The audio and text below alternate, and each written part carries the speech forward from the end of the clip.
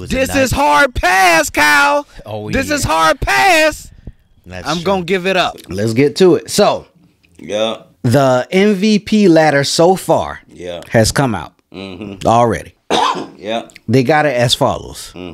Nikola Jokic, #1. Jason Tatum, #2. Kevin Durant, #3. Shai Gilgeous-Alexander, #4.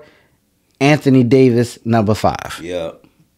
Now, I will say Anthony Davis has been playing well. I still don't put him in the top. I probably wouldn't put him there either. #4 is Shai. Yeah.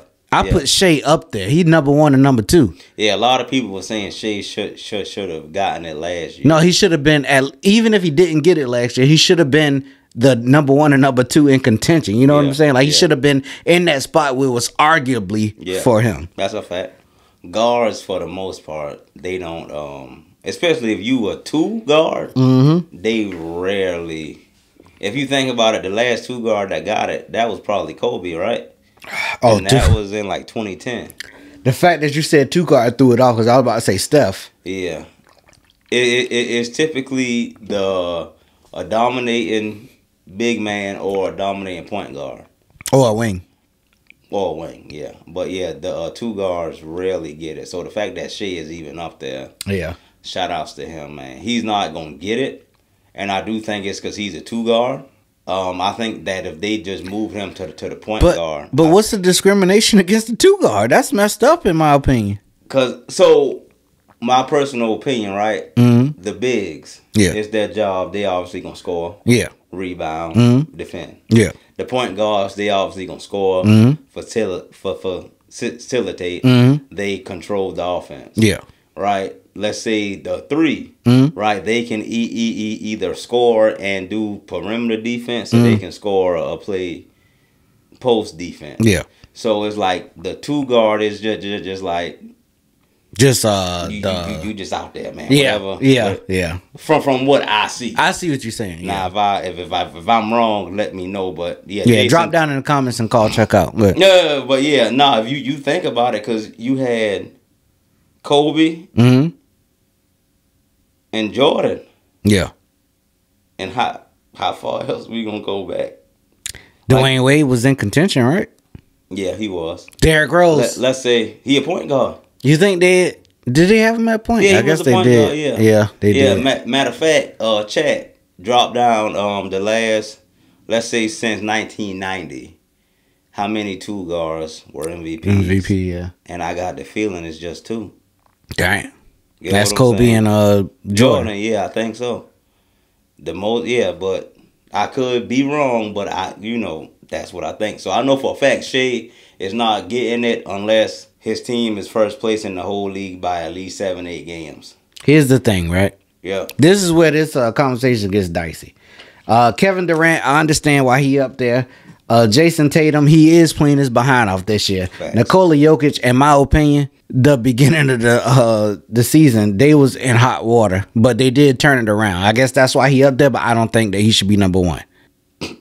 There's a team that is still undefeated in this league. And ain't not one of them on there. Yeah, and it's only 2 people that's carrying that team, like, as far as, like, the point guard facilitating, but then the other person is the 2 guard. Yeah. So I guess that's the reason that they won't put him up there. But if Shai is up there, I feel like Donovan Mitchell should be up there too. And the point guard is Darius Garland. Yeah. And both of them have hit. Well, Donovan Mitchell done hit about 3 or 4 big shots. He did. And Darius Garland has hit about 2 or 3. He's underrated.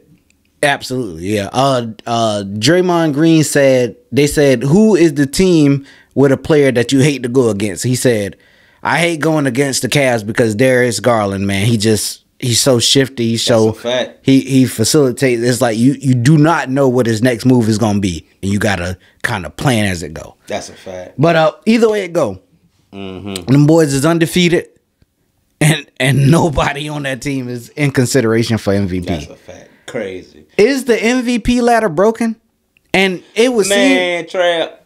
I hold up now. Let me get to you. Let me get to you. It would seem that way because you would imagine that a person that is on the undefeated team would get nominated, and then you would assume that Shai Gilgeous-Alexander, they only lost 1 game this whole season. He would be higher than that. Now, I got a homeboy named Chuck. He been saying this since I don't know how long. Because you said the criteria just don't ever match up. It does not. It does not match up. Go ahead, get your shit off. So I feel like the MVP has been broken for the past 20 years or so. Mm-hmm. Shea got a better record than Joker. Mm-hmm. One-on-one, Shea would kill Joker. Mm-hmm. He's probably right now the most dangerous one-on-one player in the whole league. In the league. How is he not number one? It don't make sense, man. That whole MVP, and the crazy thing about it, is broken in every single sport. In college football, Travis Hunter should hands down be the Heisman. I heard somebody say it before. He is a stud on offense. In my eyes, the best wide receiver. And I'm not a Colorado fan. I never watched not one game. Yeah. I'm not a Travis Hunter fan. I can't tell you his jersey number. I can't tell you where he grew up at. I can't tell you nothing about him. Yeah. But he is, from what I hear people say, the greatest wide receiver in college. Yeah. And he also plays either cornerback or safety. And he's a shutdown corner or safety. And he is in the Heisman race. Make that make sense, Trey. I can't, man. I can't. Make that make sense. This whole mess is flawed. This whole mess is flawed. You think? Let me ask you. Do you think it come down to marketing? You think that's what it's all about for them? Because, like you said, they want to appeal to other teams like overseas and all that stuff. Appeal to other audiences. Let me tell you something, Trey. My son played basketball. Yeah. Right? I know. He's probably 5. Right now, he's probably 5'6". Mm-hmm. He's probably 5'6". Last year, his teammate was a center. His teammate was probably 5'9". Mm-hmm. If you bet him $1 million to walk in a straight line 5 feet, he would fall over. If you bet him $1 million to make one free throw and he get 1 million attempts, he is gonna fail all of them. Dang! If you bet that boy $1 million to make one 3-shot and he get 1 million attempts, he would fail all of them. Come on, Chuck. He probably got 60 pounds on my son. Now, granted, both of them starters. Yeah. The only reason he's on that court, is because of Joker. Gotcha. I got a 6-year-old that could beat that 12-year-old one-on-one. Get what I'm saying? So I say that to say it's going back to they trying to make it, they trying to grow more overseas. Yeah. They trying to make money. They trying to give people hope. Yeah. That boy is trash. Dang. That boy is trash. Who? The 12. Okay. Yeah. Okay. I was about to say, wait, you talking about Joker now? Or what? If you come to one of his games and he's there, I'll bet you my whole paycheck. I said, Trav, after the game, ask him to walk in a straight line 12 feet. If he don't fall over, you can get the whole paycheck. Dang. Come on, man. That's a fact. But yeah, shout out to Joker. But they should have NBA players picking those picks. They got analysis picking those picks. Is it though? Is it only them picking? They got. I feel like some media got. That's what I'm saying. Yeah. No, I'm talking like I feel like Shaq, Kenny, Ernie. You know what I'm saying? People like that can probably make a right pick, but people like that be in the actual locker room with the microphones in the face, I don't think that they can make right picks. I wouldn't even give somebody like Ernie the opportunity to. But, okay. All right. The fact that you said the opportunity to makes sense. But Ernie does know sports, though. He does, but... You still don't want to take that chance for something like this to happen? I feel like what they should do, right?